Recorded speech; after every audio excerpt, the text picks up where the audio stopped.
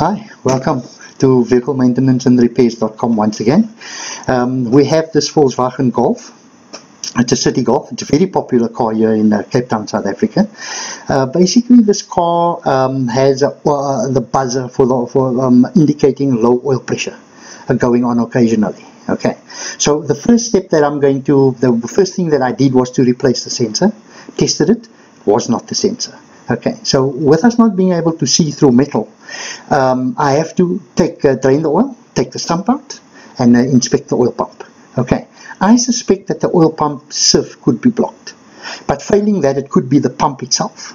Okay, so the procedure that I'm going to follow with this car is draining the oil, taking off the sump, taking off the oil pump. Okay, I'm going to do my inspection once that has all been stripped. If I'm not convinced that it's just the sieve that's blocked, I actually suspect the pump in this case, because this vehicle hasn't been serviced in a while and the pump has been there forever.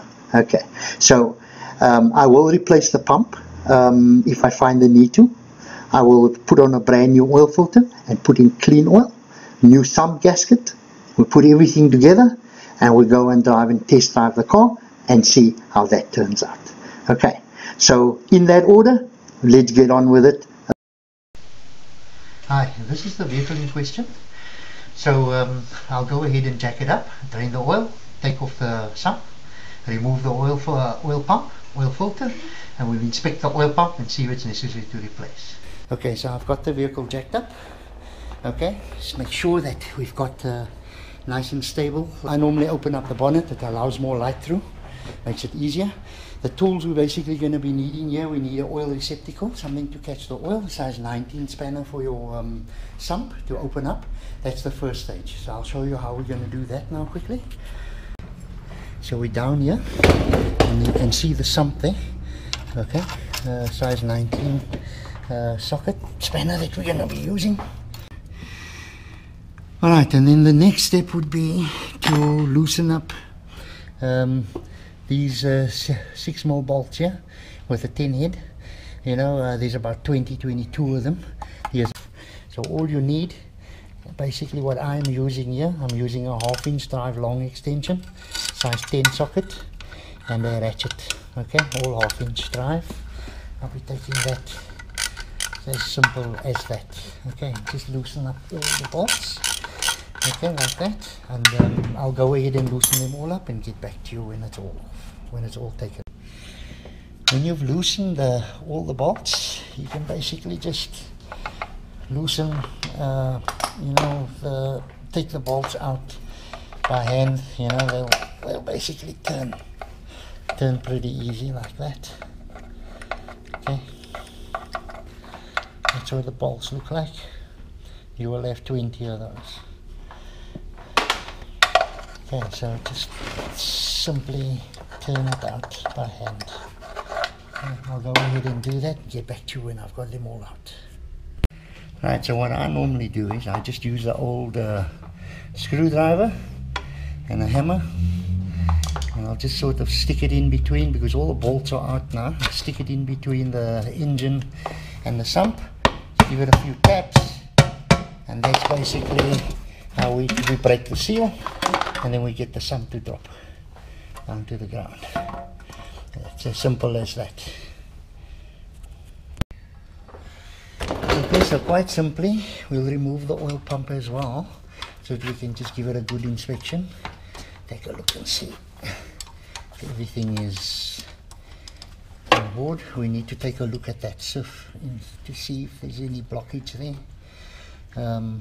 So simply the pump just comes off with 2 bolts. It's basically 8mm bolts, but at 13mm heads, as you can see there. It's the pump off. Okay, and then the pump just slides out. Stick it into the sump there. Down to you can see that the sieve inside there, there's definitely no blockage. You know, the sieve seems clear. So now my suspicions run to the pump itself. As you can see, the sieve inside is absolutely Well, that's the oil pump there. You can see the surf is pretty clear, no blockage. But now the pump, you know, we could be having a problem with it. So yes, once we've taken everything off, we've taken off the pump, we've taken off the sump, you know, we just have to clean up all the contact surfaces over here. Make sure that the old gaskets are taken off, okay, and that it's just nice and clean. I've used basically a scraper, a gasket scraper, just to take off all the old gasket and the old sealer. Okay, we just need a nice clean surface, and we need a nice clean surface on the sump side as well. So the sump is easier to clean because you have it on the bench, and you know, you can put it on a grinder with a brush just to clean up all the bad spots. So yeah, this is all ready for the new oil pump to go on and the new sump to go on. So we're just going to get the parts, and then we're going to assemble this whole thing. We've also taken off the oil filter. We're going to be putting on a brand new oil filter as well when we put in, and of course clean oil. Alright, so I'll get back to you once we've got the new parts ready for installation. Okay, so we've got our parts here. Let's just go ahead and open up this package for the sump gasket. Make sure that the sump gasket is the correct one that we need for this vehicle. Let's discard the packaging. Forward. You see, all the surfaces are nicely cleaned up. Okay, taken all the old gasket off and cleaned it up nicely. Overlay the sump gasket on the sump itself. Make sure that all the holes line up nicely. Okay, so we'll look at the new oil pump.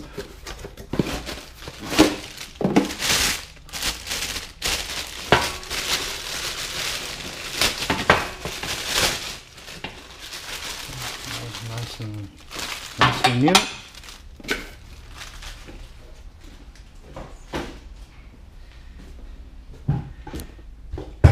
First thing we sort of want to do is you want to lube, you want to prime your oil pump.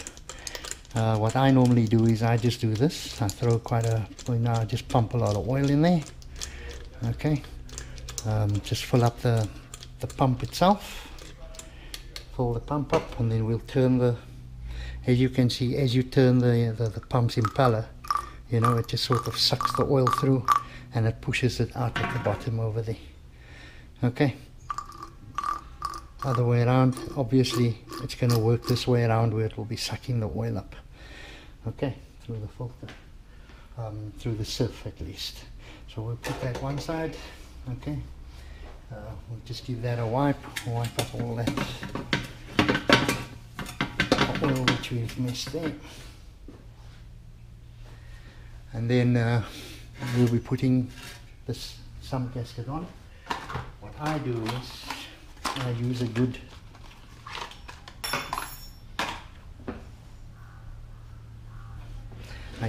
gasket maker. Okay, in this case I use a Victor Rhines. Alright, it's a new tube, so we open it up, puncture the tube, and we just put a nice bead of sealer on the one side of the sump surface. Doesn't have to be thick because we are using a gasket as well. So the sealer is just a precaution, you know, to give it a better seal. So we'll put the gasket on top of that, line the holes up as best we can, and then we put on another sort of layer on this side of the gasket as well. Okay, and then once we've got all that on, we're ready to put the sump on. Okay. So what I do is, we've got to go fit the pump quickly. We'll put the pump on first. I'll show you how we do that. Okay, so I'm ready to fit the oil pump. It's all nicely primed. There's no gasket used between the surface. It's basically what we call a flush fit. So there's no gasket here. Okay, so we put your you put your input shaft through.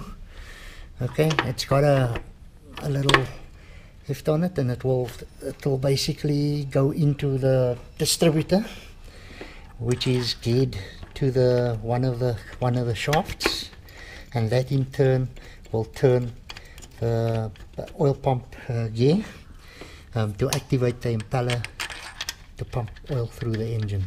Okay, you got these long 8mm bolts that basically hold the oil pump onto the engine on the inside. So we'll go ahead and tighten that up nicely, make sure it's nicely tight. There is a precaution when you put the pump in. Make sure that when you put the pump in that it goes flush up against the block. Okay, so in other words, if it's flush up against the block, then that means that the little groove is in the drive shaft that actually drives the pump. Okay, so that is very important. Right, so here we have our sump, which we will be putting on. Okay, just use a few bolts to sort of line it up like that. But once you have them lined up nicely, make 100% sure that you put them in by hand first, so that you do not cross thread. Okay, because if you cross thread these bolts, you're going to be in trouble.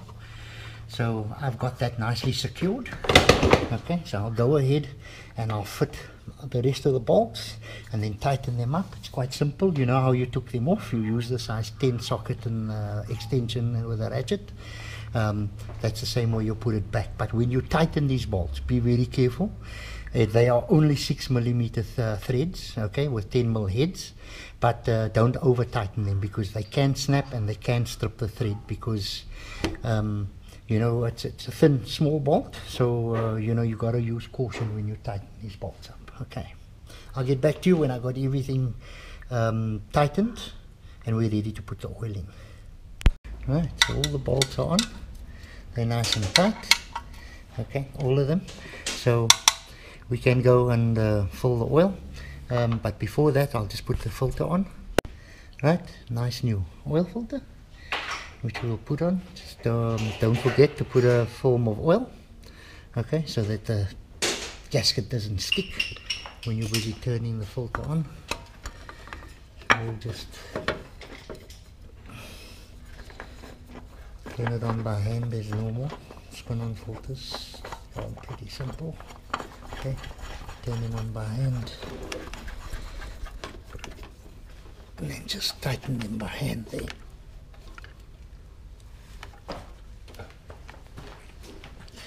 Just by hand, tighten it by hand, no spanners needed. Okay, nice new filter, nice new oil pump, gasket, and a nice clean sump. So now we'll fill the oil, start it up, and see if our problem has been solved. So, okay, what I normally do when I top up oil, I use a funnel and a beaker, and I'm going to be putting in 3 liters. To begin with, then I'll check it on the dipstick. You don't want to put in too much oil. This car spec is about 3.8 liters, including the filter, you know, including when the filter stopped up. So I'm going to go ahead and I'm going to just put in 3 liters here, and I'm going to check the dipstick. If they're easy enough to start us up, then I'll just top it up once the engine's run, and fill the filter as well. What you don't want to do is start the car with too little oil in. Okay, and then you also don't want to overfill it. You can see it's right on the mark.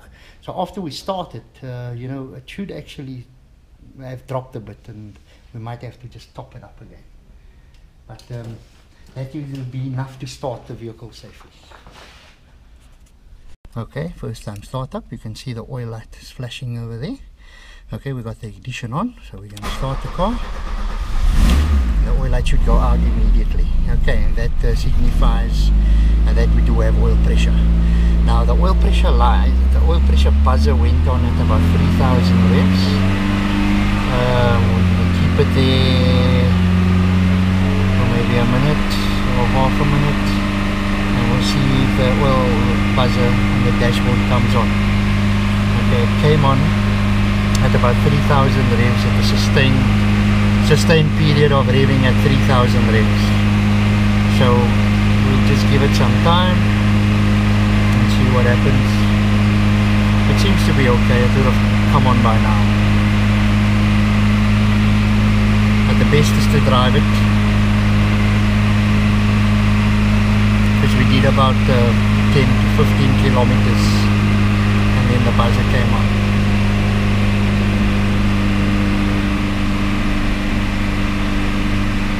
Seems to be okay.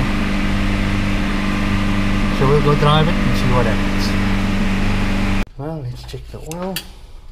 You know, I've got a new assistant, Citi there. He's doing the wiping and the cleaning. Gives me a little bit of a break, and then we'll just check. Okay, we need to top her up at least another pint. Okay, now that's unusual because the Golfs I normally take, but actually this is a 1800 engine. It's not a 1300, so it would make sense. You know. So let's just put in another pint. It's probably just enough to fill because it was full, and the filter has obviously filled now, so it's dropped the level a little bit. Okay, so we're just going to top that up. It's about a pint, enough to fill the oil filter. I won't put in more than that because that would mean that we'd be overfilling it. Okay, just make sure you put your cap on. Make sure it locks. Okay, definitive lock. And let's check the level again, and that seems to be right on the button. Okay, 100%. So now we can jack this car down and we can take it for the drive.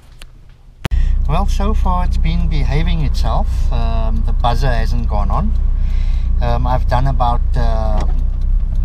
well, we'll call it about 5 kilometers so far.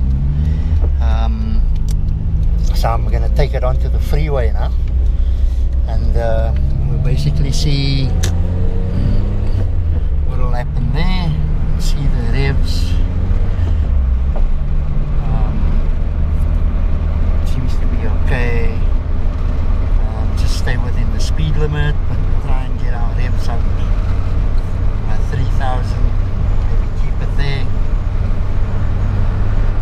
and then see. Basically on the freeway now. 100 kilometers an hour is our speed limit.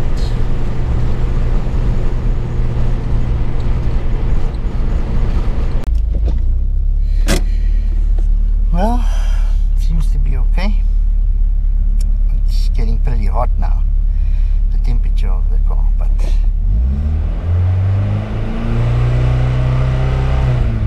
buzzer going on.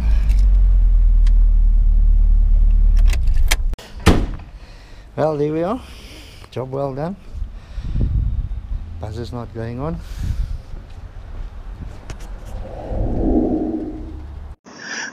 So yes, we've done all the necessary. I've replaced the oil pump. I've changed the oil. I've put in a brand new oil filter. We put in a sensor, and I've test driven the car, and the problem is solved. That was definitely the oil pump that was faulty. Not enough oil pressure. Okay, so job well done. Until next time, cheerio.